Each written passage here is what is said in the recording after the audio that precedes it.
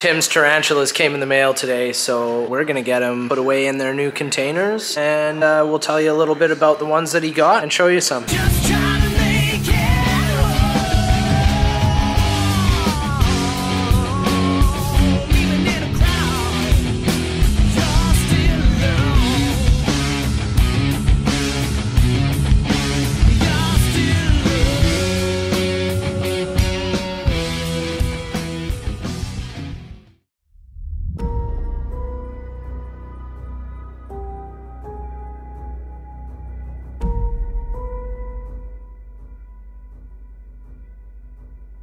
This species is the Chromatopelma Cyaneopubescens, which is arguably our most exciting species.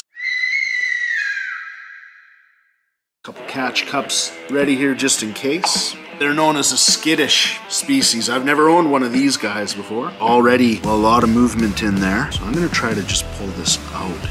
So this guy could bolt. Tell me a little bit about this one. So we know its scientific name, but what's its... Green bottle blue, the common name. Central America, it actually lives with like agave and stuff like that in very arid conditions. So most of these I've got, you can see, you know, the substrate's quite moist. There's a lot of moisture in there because these slings are gonna be really moisture dependent, whereas in this one, I don't have it as moist. It's a little bit more arid for this particular species. I'm excited. This is a really healthy looking little sling. As soon as we did the unboxing here, it was kind of showing some really nice movement and signs of life right off the bat. So this one is the Psalmopoeus Irminia, which is the Venezuelan sun tiger. And actually this species is probably the first species that I saw. I think I saw it in about 99 or 2000 in a magazine and really wanted it. This one's actually the most long-awaited species for me by far. These are really, really striking. An arboreal species. This one I kind of opened up and took a peek a minute ago, and it was feisty. It threw me a threat posture and everything. So this could get a little interesting.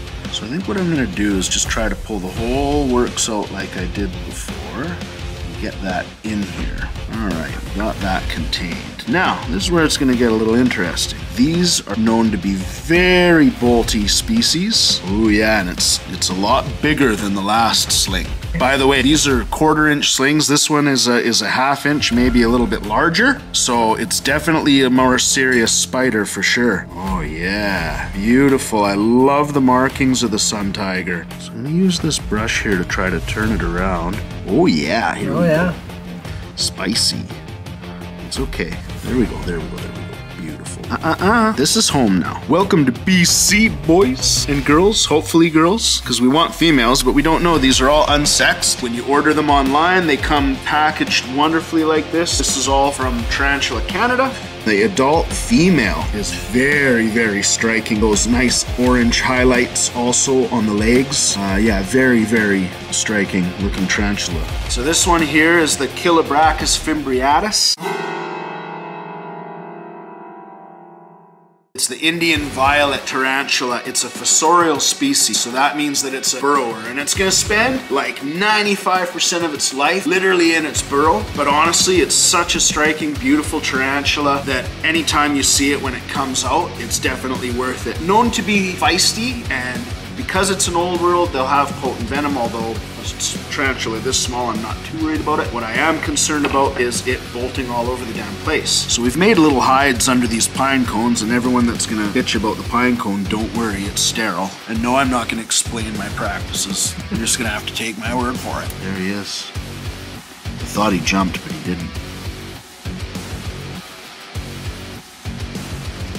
Run to the dark. Yep, right into the hide. It's exactly what we want. We want this guy to be right in there and then to dig and make his burrow. So as spiderlings, these ones aren't very vibrant to look at, but as they're adults, they do get like a purple iridescent look on their legs. They have kind of an interesting striped pattern on their abdomen. They are very good looking. I wanted this species particularly, not because it's a fossorial species, but more because it's one of the more prolific web spiders. They're known to completely fill up their enclosures with white, cloudy-like webs, and I like species that don't do that. I like species that do that. I just wanted a little bit of contrast. This is one that does that.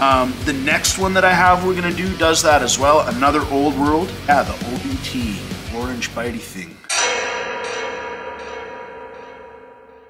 I owned one of these years ago. It was definitely one of my favorites. Super striking, bright orange tarantula. Although once again, as a sling, might not be quite as vibrant as when they're an adult, but let's take a look and see. Pterinochilus Murinus, I think. I don't know. By far known as one of the more aggressive tarantulas. They can be vicious. Some of them are just very defensive, as a lot of tarantula keepers would argue and be like, there's no such thing as an aggressive. Bullshit. Yes, there is. And this is one of them. My old one that I had years ago literally would like run out of its burrow and threat pose as I would walk into the room. Already done some webbing inside its enclosure. Do you see that? This one's really small. Not aggressive at all. Wow, tiny. Yeah, and like I said, doesn't have that bright coloring yet, but they get a real, like, I can actually see it right now. I can see the color starting on the abdomen. It's hard to see, but I can actually also see right now the starburst pattern on top of the carapace. And also a very prolific webber, Lasiodora Parahybana, the Brazilian pink salmon bird eater. Fourth largest species of tarantula in the world. Can reach up to 10 inches of diagonal leg span. They're also known to be not super aggressive, right? Like you could possibly handle this species, although a lot of people are very much against tarantula handling, and it is kind of sketchy at best for what it's worth. This is a really cool species. There's all kinds of pictures out there of people holding these giant fucking things that are like as big as two of their hands. Here we go. This one's a baby, obviously not that big yet. Terrestrial species, doing a little running around in there. Yeah, 1/4 inch sling. Yeah, you're cute. Now it's like, whoa. What the hell is going on? Too much too soon, big boy. Run to the darkness. Oh, yeah. Nhandu Chromatus. Nhandu species are super cool. These guys have a red ass. Can be known to be a little feisty. Oh, it's so tiny. Where'd you go, you little fart? Oh, that's Did you even hear it? Barely. Tliltocatl Albopilosus or something weird.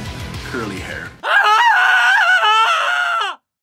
Nicaragua, old school, super classic in the hobby. Stubby, heavy-bodied, lots of curly hair on them, and super awesome temperament. Usually known to just kind of chill and hang around and be out in the open in the enclosure, and inquisitive and curious when you're doing your stuff in there, and known to be very, very docile and handleable. Without any further ado, here we go. Welcome to BC. Yeah, by the way, when I say welcome to BC, these things didn't come from, these are all captive bred species that we got from Tarantula, Canada, which is in Montreal, or somewhere in Quebec, I think. So that's why I say welcome to BC. They've kind of had a long day. Oh, wow. Very similar again in the coloring. Yeah, and most slings are gonna be like that. These little turds, we're gonna feed them cricket legs, or like we'll chop a mealworm up into a bunch of small pieces. They're mostly gonna scavenge feed. They're not going to do a whole lot of hunting at this size, and you gotta be really careful what you feed them, as in you don't wanna feed them anything as bigger than 2/3 of their body. It's kind of hard to get prey items like this for these little guys.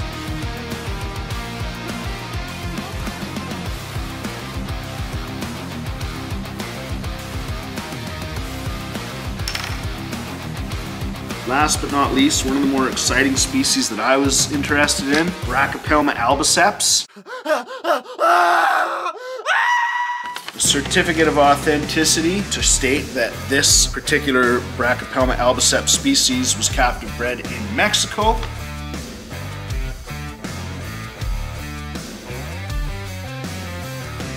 Here's the deal. I actually have on order these really super small sling enclosures. And then I've got some medium-sized ones, and with the pandemic and how everything's happened, unfortunately I wasn't able to get them here on time, so we've got them in, these are like 32-ounce deli cups, which are great. However, these slings, some of them are like really small. That is too big for them, but we are expecting these imminently. Once I have them here, it's going to be all set up properly for them. I will be checking on their moistures and everything every day. We'll be doing scavenge feeding, and everything's going to be great. These are great healthy species from Tarantula Canada. Check out their website. They do shipping all around Canada. We watch a couple people on YouTube. If you're really interested in tarantulas, watch the Tarantula Collective.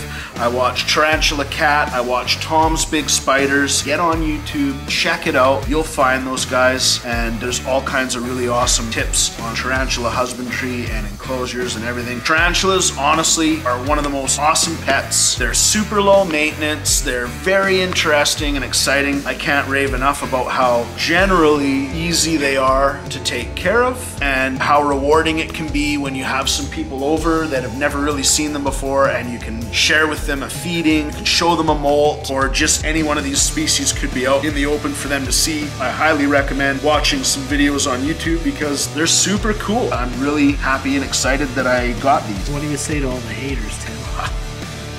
Fucking frig off there, Barb. You do you. I'll do me. So we're on our way to go pick up another tea and some more custom tarantula enclosures, and super cool. We ordered them from Arachnophiliacs. This awesome guy named Bruce in Langley, he can ship through Harbour Air. So us being in Nanaimo, we can get it literally within an hour. So yeah, away we go. So we just made our way down to Harbour Air in Nanaimo. It's like right downtown Nanaimo. So he's expecting some teas, or a tea, and some new terrariums to come in. The tarantula that he got is a surprise. He told me that I've seen it before, and I was like, ooh, I don't know what he's getting, so this is exciting.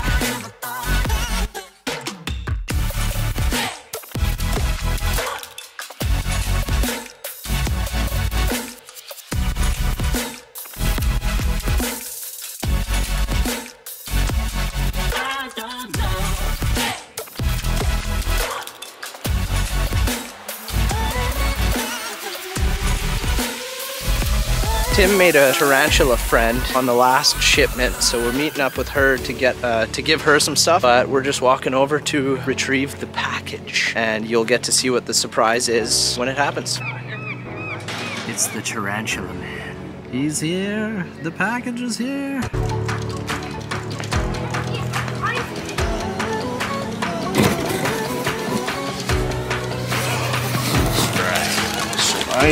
I was 12.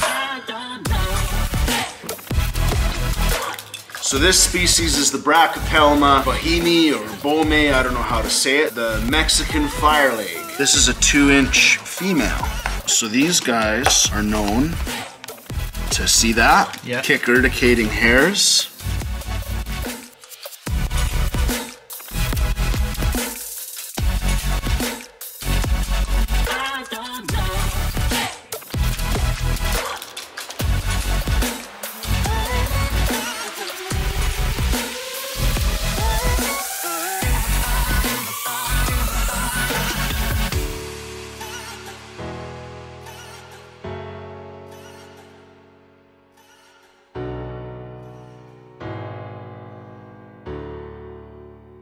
Well guys, thanks for watching. I hope you liked all our tarantulas. Got these tarantulas from Tarantula Canada and Arachnophiliacs, plus the enclosures from Arachnophiliacs. Check these guys out on YouTube also. We've got Richard at the Tarantula Collective. We've got Tarantula Kat, Tom's Big Spiders. Those guys have got all the information on YouTube. They're way smarter than me about tarantulas. Yeah, so we're probably gonna do some feedings coming up. Very happy with the specimens that we got and look forward to watching them grow.